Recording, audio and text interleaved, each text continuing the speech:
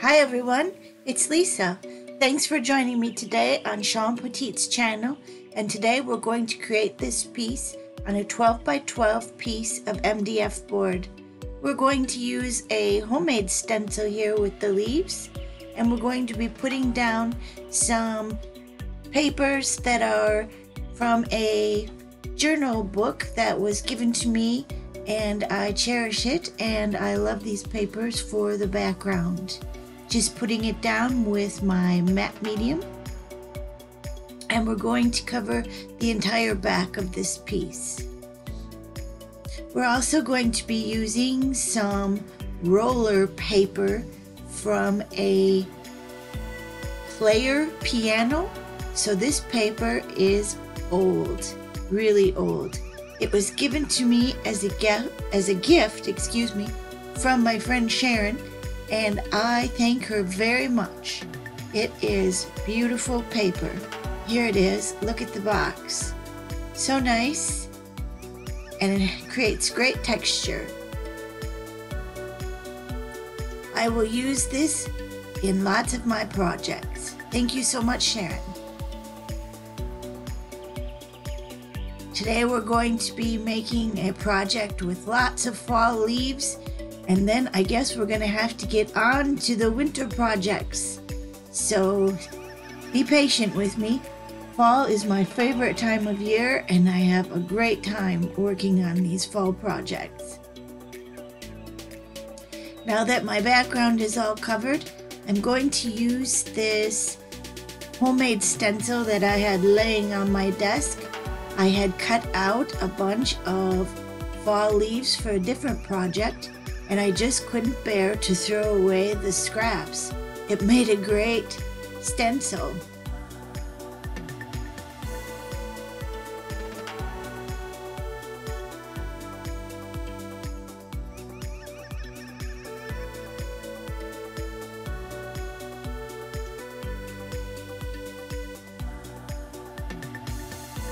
I'm going to put down a little bit of gesso to push that writing back a little bit, and not too much though. I don't want to hide it because I love that old journaling paper. And there's a peek at a stencil. Well, it's actually a metal leaf decoration that I got at the Cranberry Festival with my friend Kathy, and when I saw it, I thought right away, stencil. So here's the handmade stencil that I talked about, and I am just pushing heavy gesso through that stencil to create those leaves. Here's Shawn's stencil of falling leaves, and that comes with mini masks also. A beautiful stencil. And I thought putting that down with some black paint is going to make an amazing background. And I was right. It turned out really neat. Just using a makeup sponge there and some heavy body black acrylic paint.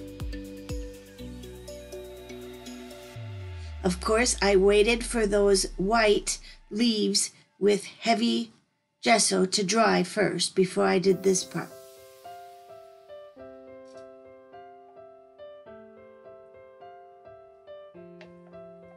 I really like this background. I think I'll probably be using it again in an upcoming project. I really like the contrast of the black and the white. And when I used that heavy gesso on the white flowers, it created quite a bit of texture.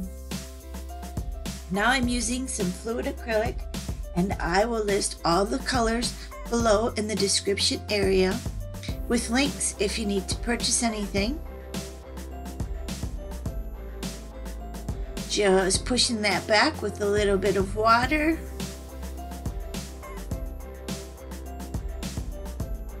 And it really makes a gorgeous background. I didn't want it to get it too dark because I want that journaling paper to show through. Dabbing it off with my towel there and giving it a little heat with my heat gun. Now I'm going to add just another little color of fluid acrylic and some more water. This is a rusty color, and we're going to add some green also.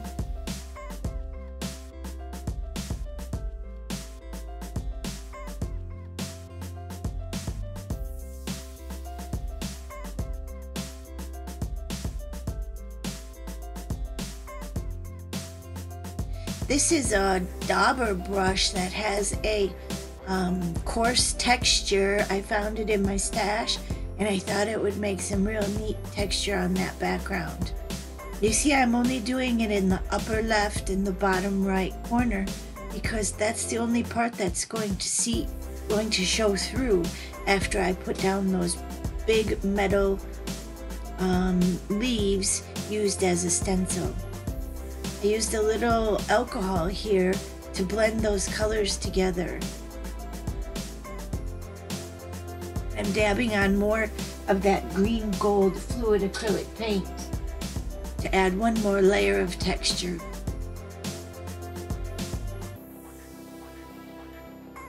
Here I'm going to use that metal leaf that I got at Crayon Fest, and I'm just going around it with a pencil. I'm going to do the outline, and then I'm going to do the inside leaf veins with some black archival ink and a makeup brush to push it through the stencil or fall leaf decoration as it is. Really neat to try and use things that would normally not be what you would think they're for. So this is a decoration to hang in your window, and I thought, wow, it's just perfect size for a great big piece like this. So I had to try it.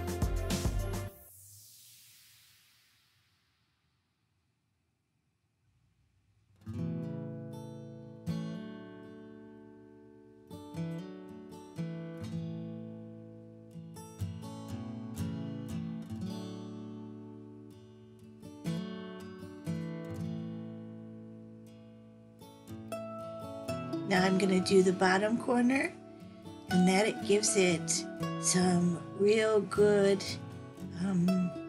symmetry.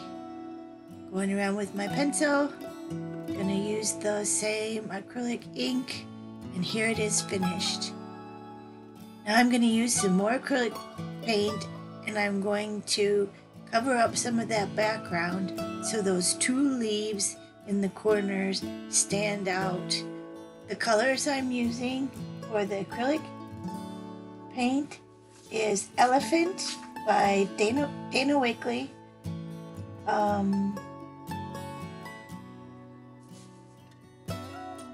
Pewter Gray, and that is by Apple Barrel, and then Dilutions Chopped Pesto that you'll see here in a minute.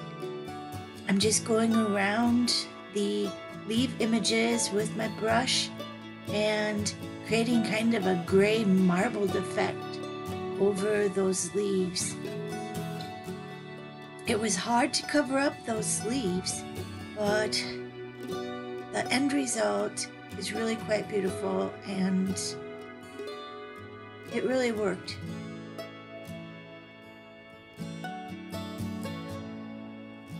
You can let me know in the comments below if you think I should have stopped with the black leaves on the gold and greenish background, or you liked what happened when I covered them up. Let me know.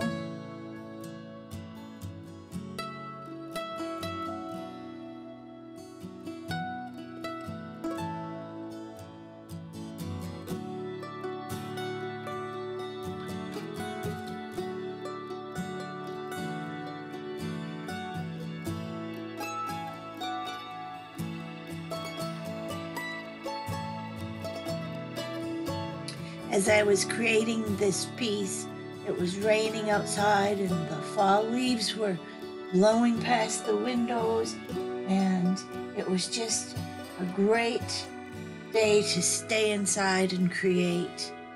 So I really enjoy those kind of days. and I was happy to have this piece turn out the way it did so I could share it with you.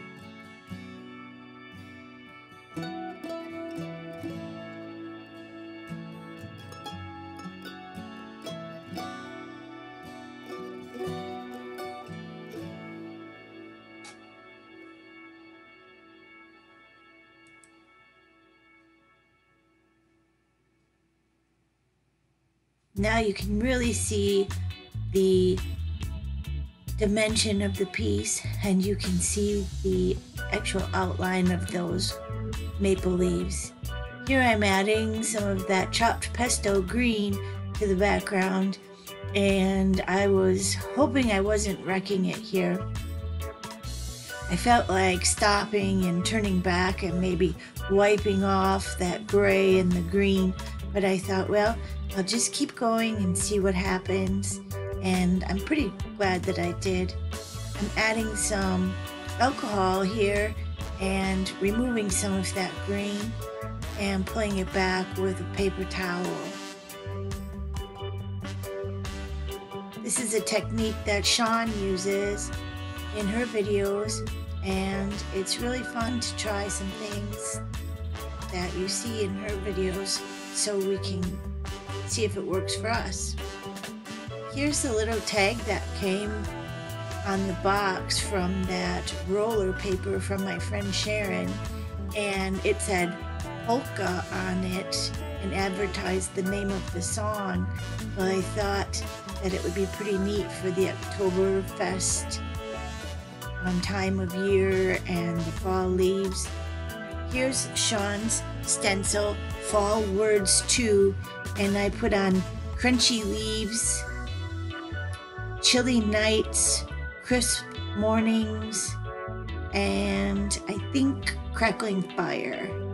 And it makes a real great accent to the piece, pulling out some more black, and I'm using that archival ink with the makeup brush.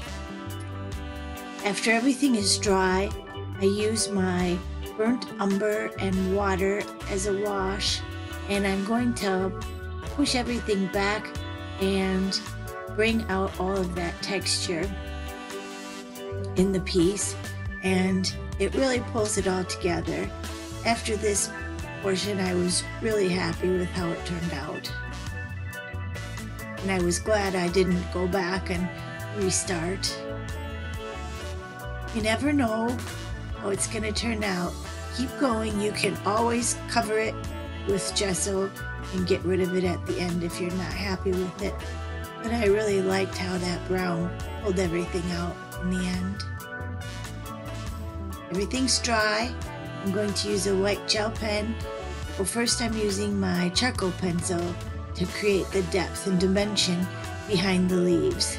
My pencil was breaking all the time, so I had to sharpen it off camera and come back and shadow and define those leaves.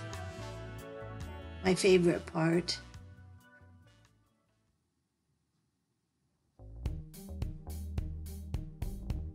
I think this part is so rewarding. If it gets a little dark, just use a wet cloth and wipe it off. Charcoal pencil is water soluble, so it's easy to fix any errors that you may have.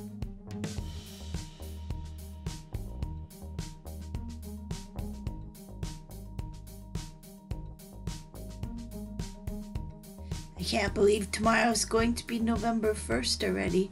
Time for the holiday season to start.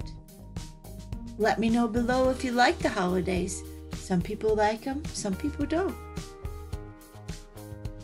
Just using that white gel pen now to add a little bit of highlights to the letters to make them pop.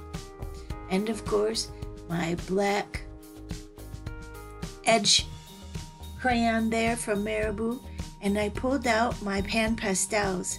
I've had these in my stash now for about 2 years. I got them at a used craft sale, and I had never used them before. I see Shawn bringing hers out once in a while, so I thought, let's do it. Let's try it. It was really fun. The brownish color that I was using worked out well, and I was daring by using that real light green. It gave the piece a lot of depth and dimension. I think I'm going to get a few more colors and add them to my stash. We'll be using them again. We're going to have to seal that with a fixative because we don't want that to smudge.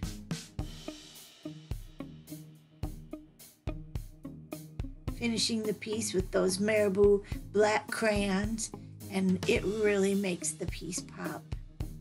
I hope you enjoyed this video, and comment below if there's something else you'd like to see. And happy Oktoberfest, the last day of Oktoberfest, and may we all have a good holiday season coming up. Be sure to like, subscribe, and share, and we'll see you again next time. Thanks for stopping.